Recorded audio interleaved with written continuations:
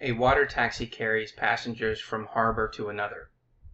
Assume that weights of passengers are normally distributed with a mean of 201 pounds and a standard deviation of 40 pounds. The water taxi has a stated capacity of 25 passengers, and the water taxi was rated for a load limit of 3,750 pounds. Complete parts A through D below. Well, the first question is asking us, it says, given that the water taxi was rated for a load limit of 3,750 pounds, what is the maximum mean weight of the passengers if the water taxi is filled to the stated capacity of 25 passengers? So what we're going to do is we're first going to calculate the maximum mean weight. So in order to do that, we're going to take the following values. We're going to take 3,750, and then we're going to divide that by the 25 passengers. Okay, so let's go ahead and do that.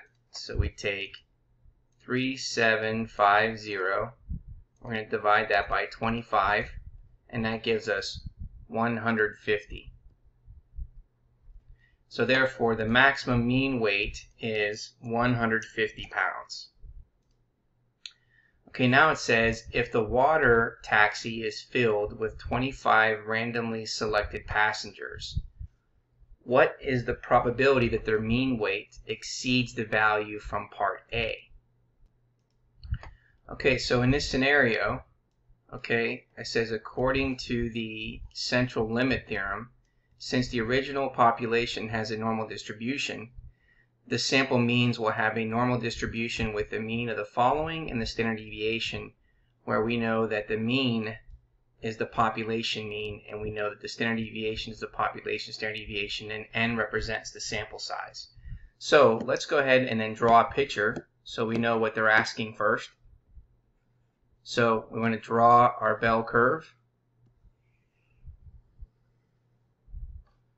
Okay, so the mean is given to be 201, so we know that the mean of our sample means is 201. Okay, we also know that the standard deviation that's given is 40 pounds. Okay, so we want to say, okay, what is the probability that their mean weight exceeds the value from part A? So what does exceed mean? Well, that means greater than 150. So we want to note where 150 is on our graph here, so we can say that 150 is located here. So x is going to equal 150. And then what we want to do is we want to find the area to the right of that. Okay, so now let's write down the given information. We know the value of x is 150. We know the mean of the sample means is 201. We know the value of n is 25 because it says it fills with 25 randomly selected passengers. And then the standard deviation of the sample means is the formula standard deviation divided by the square root of n. So therefore we know that that's going to be 40 divided by the square root of 25. And so now we can go ahead and then plug it into our formula. So let's go ahead and do that. So to find the z-score, it's equal to the value of x minus the mean of the sample means over the standard deviation of the sample means. So we know we have 150 minus 201, and then we're going to divide that by 40 over the square root of 25. Okay, so let's go ahead and plug that in our calculator. Parentheses 150 minus 201, close the parentheses, divided by, open parenthesis, 40 divided by the square root of 25. Oops. Square root of 25, and then parenthesis, and then we get a z-score rounded to 2 decimal places of negative 6.38. So negative 6.38. Okay, so now we want to be able to find that probability of that z-score. So on the z-axis, we know that the mean here is 0, and we know that the z-score for the 150 is negative 6.38. So what we want to do is we want to find the probability of when z is going to be greater than or equal to negative 6.38. Alright, so let's go ahead and then open up StatCrunch.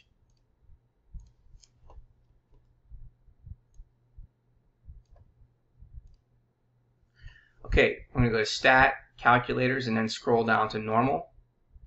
And then we want to do is we want to make sure that we have the mean of 0, standard deviation is 1. And then the inequality symbol should go to the right because we want to find the area to the right. And then we also want to put in our z-score of negative 6.38. And that gives us 1.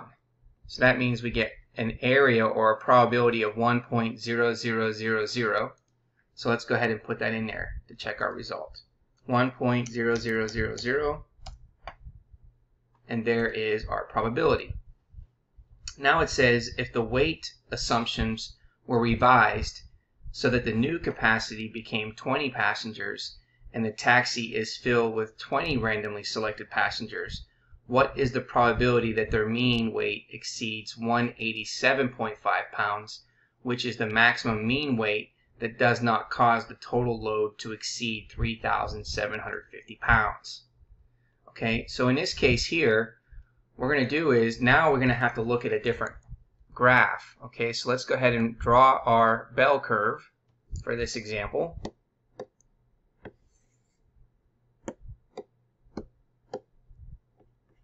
Okay, so here's our bell curve.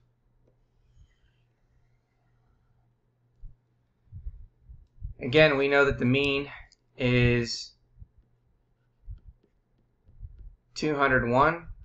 We know that our standard deviation is given to be 40 pounds.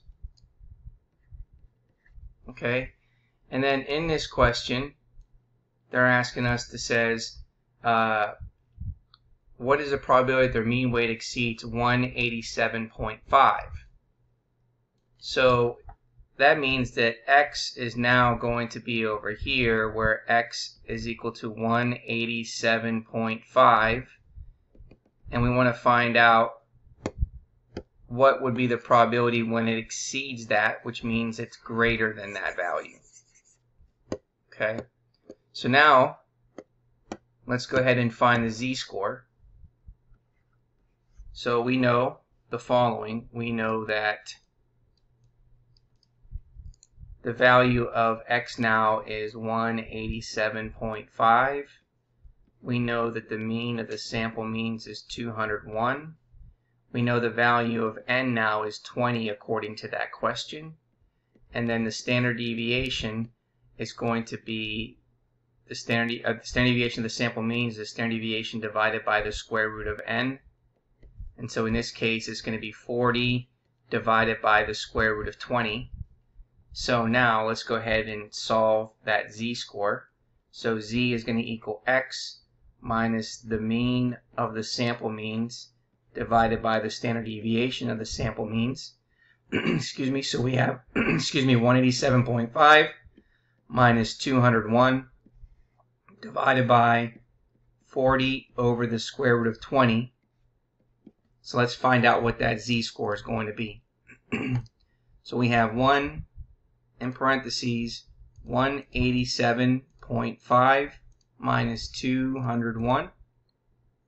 And then we're going to divide that in parentheses 40 divided by the square root of 20.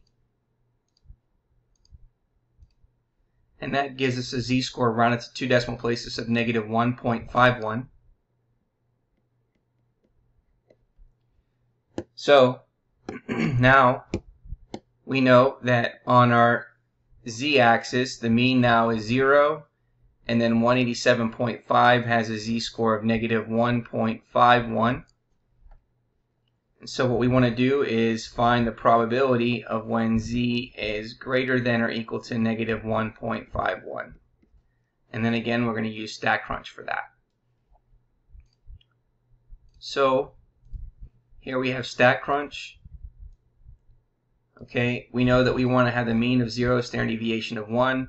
We're pointing the arrow to the right, and now we want to be able to find the area of when the z-score is greater than negative 1.51. And so rounding that to 4 decimal places, we get 0.9345. 0.9345. Let's go ahead and put that in here. 0.9345. And there is our result. Now it's saying that is the new capacity of 20 passengers safe? Okay, so we would say that the water taxi will be overloaded if the mean weight of the passengers is above the maximum allowed mean weight. If we change this 0.9345 to a percentage, this would be it'd be over 93.45%. Okay, so since the probability of overloading is over 50%, the new capacity does not appear to be safe enough.